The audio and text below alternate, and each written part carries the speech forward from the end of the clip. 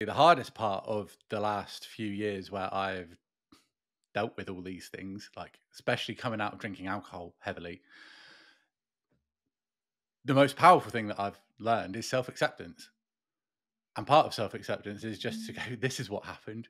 Maybe I was a total dum-dum. Maybe I shouldn't have been drinking 12 cans of IPA every night, but I did, like an idiot. What can I do from this point onwards? And that is to not do that. It is to look after my body. And then if I can help empower anyone else to also make a change for the better in the same kind of way, then why not? Why wouldn't I? You know what I mean? Yeah. I know you had mentioned in the course, like doing the best you can where you are and not needing to be all the way. Like having a goal, obviously, but you being grateful for where you are as you're moving toward where you desire to go. Because that inner critic will always come back in and say, that's not good enough. That's not good enough. Can you dive into that a little bit and how you moved through that? Well, that goes for creativity and addiction. Like if you're coming away from a substance or a behavior, there's always a chance you're going to fall off the wagon. And what's going to be more beneficial? Doing beating yourself up and going 12 rounds with yourself and then feeling bad so you end up staying off the wagon and drinking more or whatever the behavior is that you're trying to get away from as your crutch, or going, oh, I fell off the wagon, I'll get back on it. You know what I mean? Same thing for creativity. Like perfectionism is it's the Sith to the Jedi of creativity being the Jedi and the Sith being perfectionism. As much as the inner critic, well, the inner critic's a perfectionist, isn't it? Like it'll go, oh, that's not good enough. You can do better. It's not as perfect as it could be.